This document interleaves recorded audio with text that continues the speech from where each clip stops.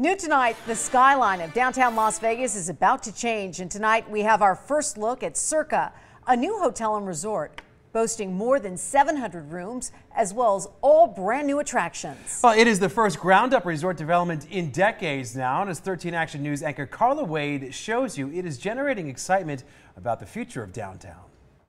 The D right here behind me in the downtown Las Vegas Event Center right across the street here. These are two of the Stevens brothers' most well-known developments in downtown Las Vegas, but they say Circa is going to be next level. It will combine innovation with a return to old Las Vegas glamour.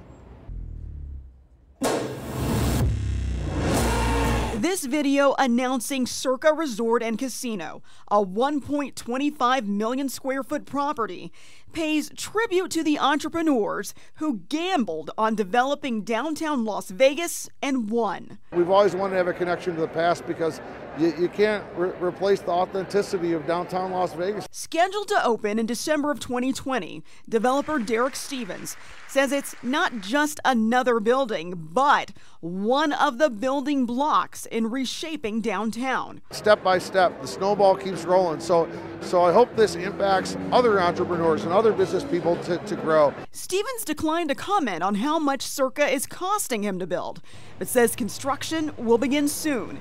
And that means thousands of positions to fill right here in Las Vegas, including 2,000 construction jobs and 1,500 long-term jobs once completed. I just think it's a perfect project to actually bring to this area because we always focus so much on the Strip.